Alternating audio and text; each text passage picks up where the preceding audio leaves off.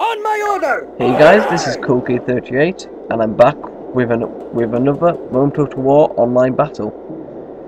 This time it is a Seleucid versus Greek city-state battle. Sorry about that. I totally forgot, so I had to look at the colour of their border to have an intelligent guess.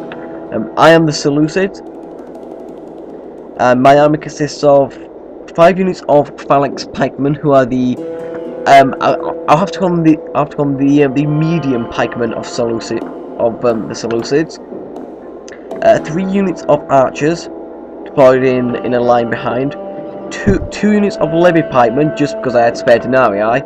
2 units of cataphracts, that's super heavy cavalry, and 2 units of Greek cavalry, which are light horsemen, which I was planning to use to run down any missile units. My opponent, I can't pronounce it. Isaac Riffar, or something like that, roughly. That's roughly how I pronounce it. Is playing as a Greek city-state. He has taken 6 units of Spartan hoplites. The general unit is fully upgraded. You know, in the middle of the battle, I didn't even notice that. And he's also taken 1 unit of militia hoplites, presumably because he had a bit of spare denarii. As you can tell, he's taken no cavalry and no missile units, so I have the advantage of that. Seeing this, I immediately set my archers to skirmish mode and run 1 unit down each wing. In response, my opponent pulls 1 Spartan hoplite unit and 1 militia hoplite unit back to prevent a screen against any sort of flank movements, and he moves his general unit up with the intention of covering the rear of his formation. He's basically forming more or less a noob circle. Seeing this, I order these archers to target these Spartans in the back, and I order these archers to start targeting these Spartan hoplites. I then rush up my 3rd unit from the front and order them to target the unit on the Spartan riders from the flank. But then after I see their general unit turned around, I switch targets. Meanwhile, the rest of my army is just standing here. Historically, this was the weakness of the Spartan army. This is basically more as a historical Spartan army. The Spartans are the best things, and they have some random Greek allies who would just be there just for show. Anyway, seeing that he's going to be slaughtered if he stands there, my opponent decides to advance his Spartans and militia hoplites forward while keeping his general unit standing there. Seeing this, I ordered that arch unit to target the general. Meanwhile, on this flank, I've rushed my levy pikemen down both flanks to refuse it. On this flank, I've engaged the Spartans. I have little hope of winning, and on this flank, the militia hoplites are trying to get my Greek cavalry, but my levy pikemen stop them.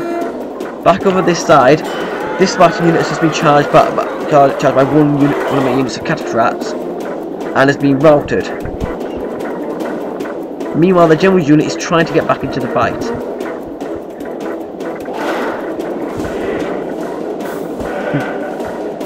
Seeing that flank collapse, I then start ordering my men forward. At the same time, my opponent orders his men forward. So instead of getting a proper outflank with this phalanx pikeman unit, I just leave it. I just leave it to gag these Spartans. At about this time, my opponent decides that he's had enough and he completely gives up. Now, if you're playing online, you shouldn't do that. You should see the battle through, or if you've really had enough, admit defeat. I think it was right here where my opponent admitted defeat. Right. So this situation looks weak. The general unit with those upgrades and attack and defense upgrades come in and get broken almost immediately. Now that's their best unit that's just routed. And seeing the general unit rout, the rest of the Spartans fall. The enemy general is running away! This is no way for a leader to behave, but in battle, it is beyond belief! Yeah,